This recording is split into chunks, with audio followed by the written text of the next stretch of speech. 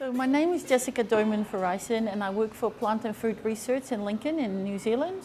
The project I was working on over the last 3 years is CRC 2079 and it's about tomato potato psyllid and Candidatus Liberibacter solanacearum ecology in relation to their host plants, whether they're crops or whether they're weeds.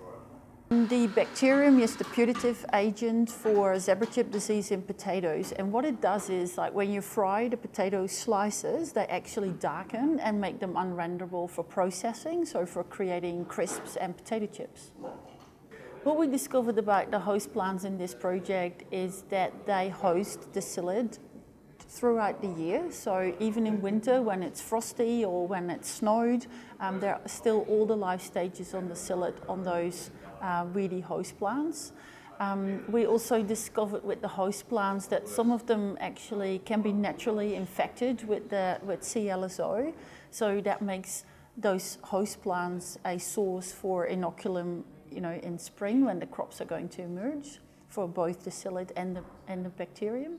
So for Australia, the knowledge that we generated in this project can be used for the preparedness plans, the biosecurity plans for the different sectors.